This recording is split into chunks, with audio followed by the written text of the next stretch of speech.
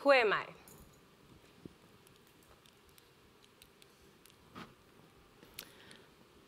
Asian dad, born in Vietnam. African mom, born in Comoros. I was born and raised in Paris, France. So when people ask me the question, where are you from? I was feeling conflicted, but I always used to answer, I am French. Dance has always been an important part of my life. I remember when I was a kid, waking up, going to the living room, finding my mom, and dancing with her. I remember taking ballet classes, attending every single annual dance show at my school. I remember dreaming of being on stage with Michael Jackson, Rihanna.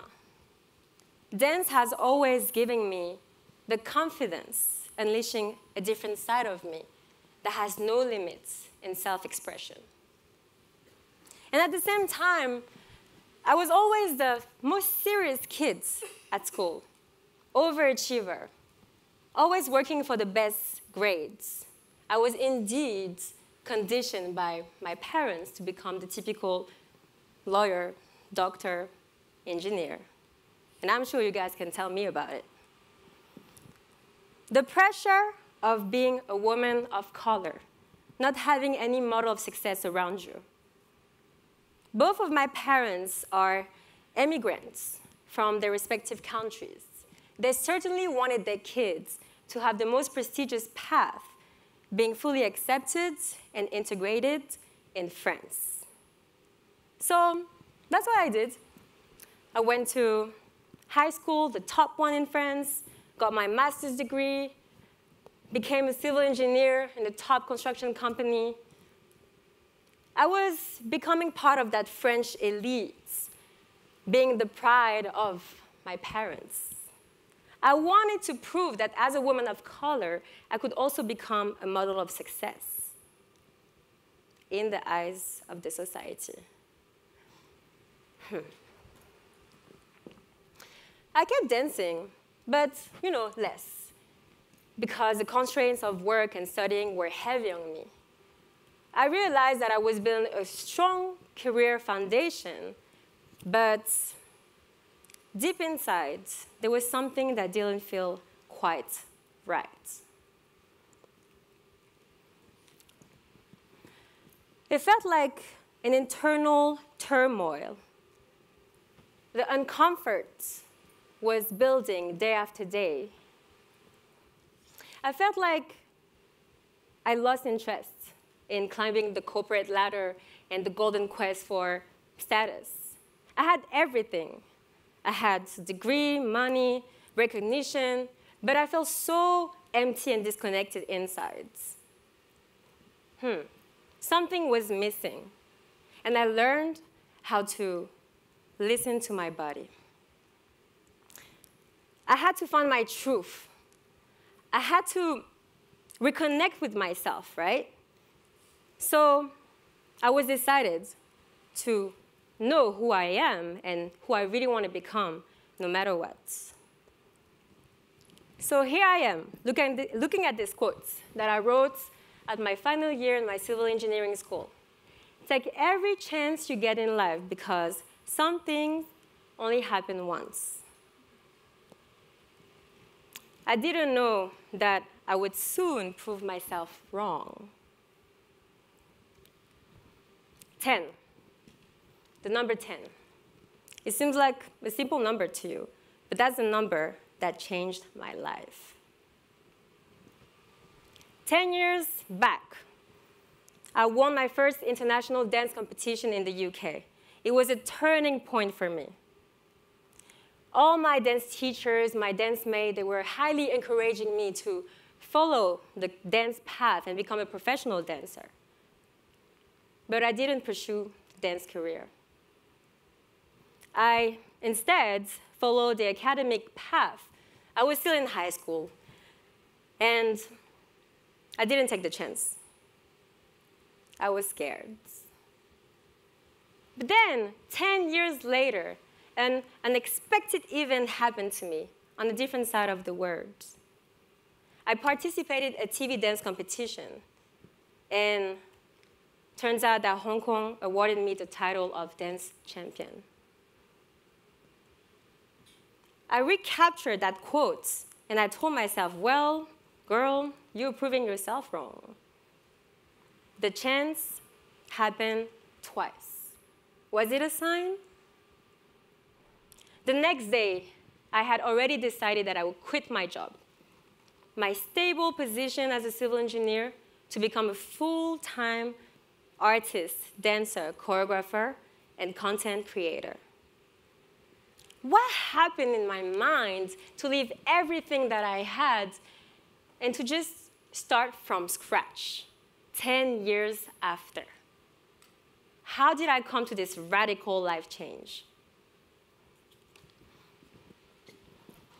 Well, after living 22 years in France, Paris, I felt like I was pushing away my African side and my Asian sides.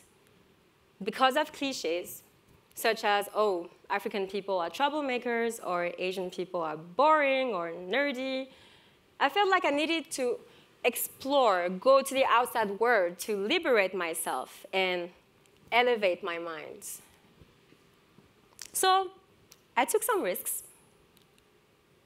I went to South Africa to study. I wanted to dig a little bit deeper in my African roots. Are you South African?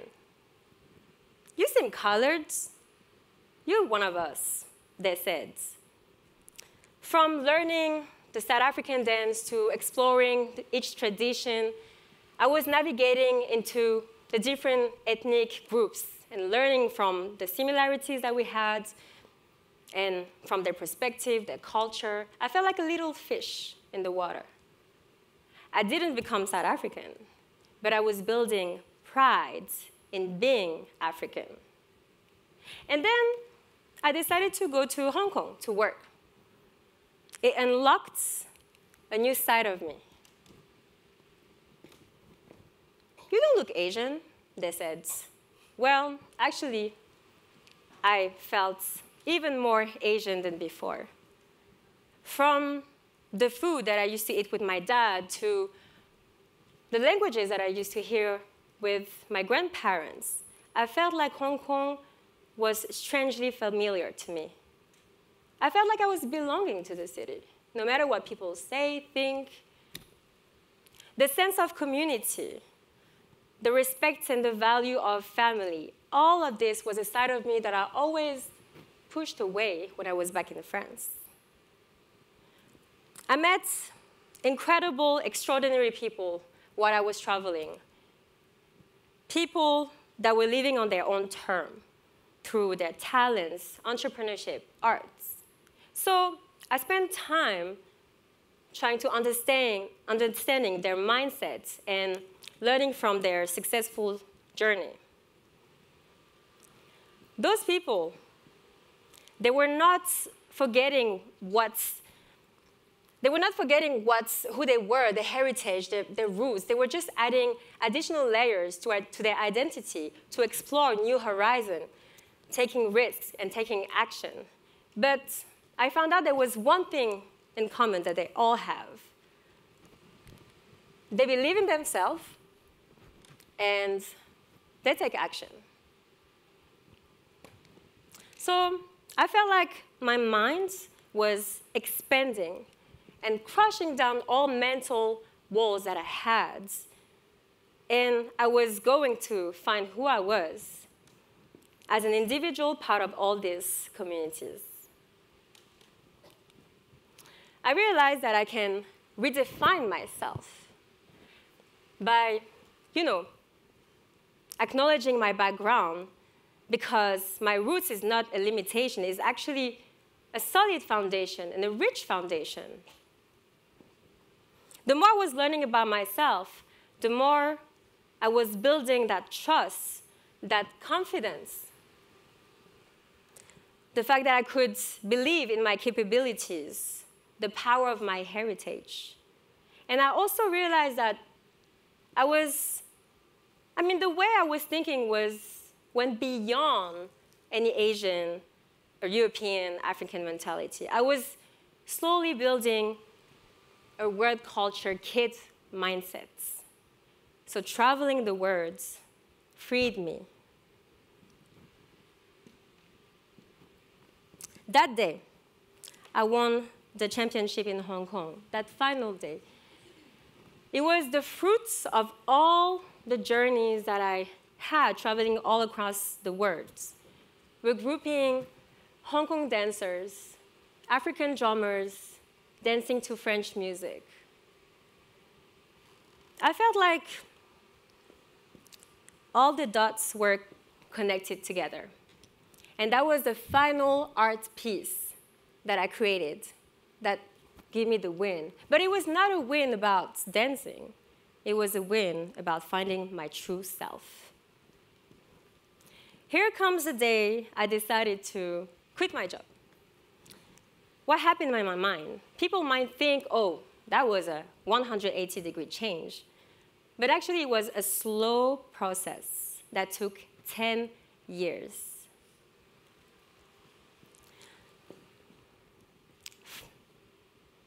I felt like I couldn't waste time anymore. Waking up and seeing all my childhood dreams disappear, I had to do something. And seeing all these people, creating new possibilities for themselves, not really thinking of all expectations from society and their family, I was truly inspired. So I started financially saving a lot. I was, going through a lot of trial error steps. I had to create my own recipe and finally make a decision. So I was slowly building that invisible armor that made me stronger and stronger and more assertive. Once you are convinced that there's no other way you want to live your life, then you go for it. The energy that you put out in these words is the energy that you receive. Your physical presence, your open-mindedness to explore new environments will impact you the same way you impact it. And now, I am proud to be one of the ambassadors of diversity in Hong Kong and Asia by representing the African culture, community, dance, arts. Oop. Well, I think from the question, where are you from, we should twist it a little bit and tell people to ask us, what's your heritage?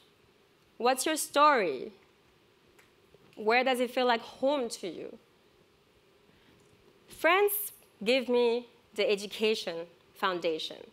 South Africa shaped my arts, my dance. Hong Kong gave me the mentality. Every single place added a special element in my redefined self. Well, I finally reconnected everything together. And that world exploration was, in fact, a reflection of my own exploration.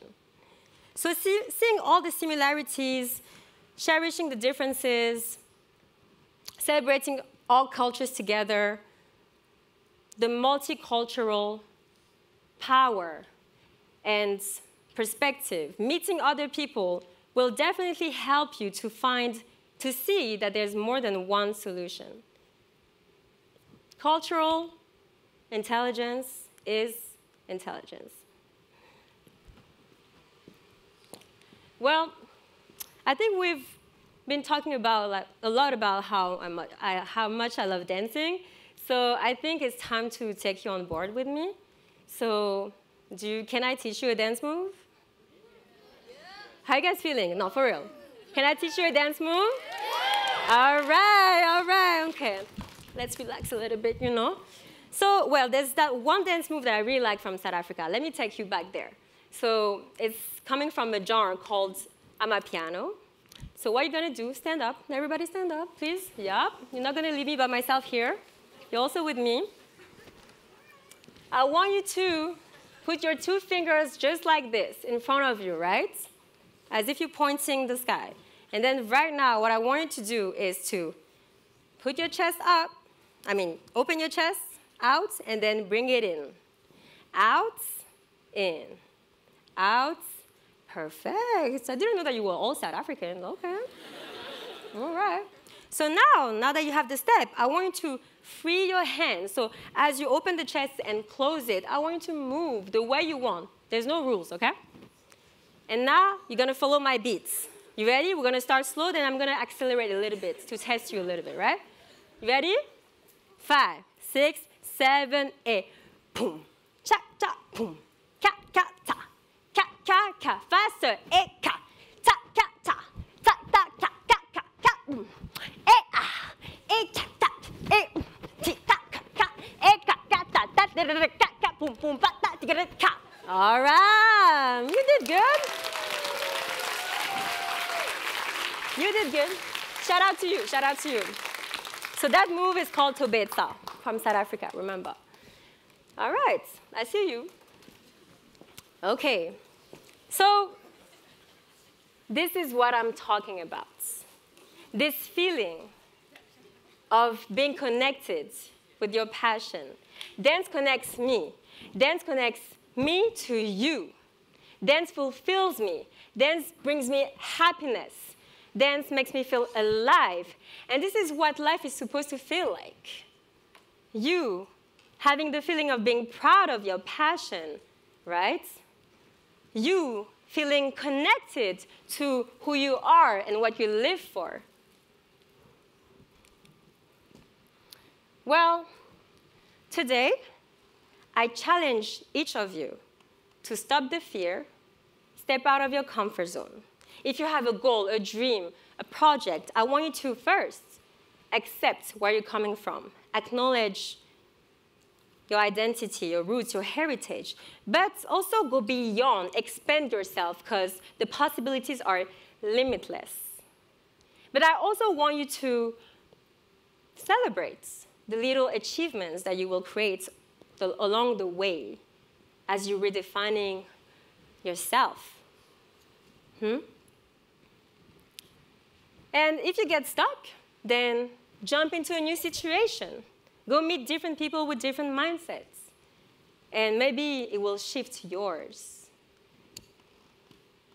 I think what I really want to highlight through this story is that each choice that you make will have an impact on who you're becoming, your growth. And I also want to stress that it's never too late to follow your dream, to pursue what you really want, to push yourself and take action to live through your purpose. It does take time to build a relationship with your passion and cultivate that mental readiness.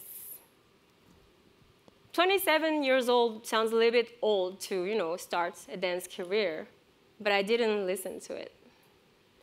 There's no time limits. There's never the right time.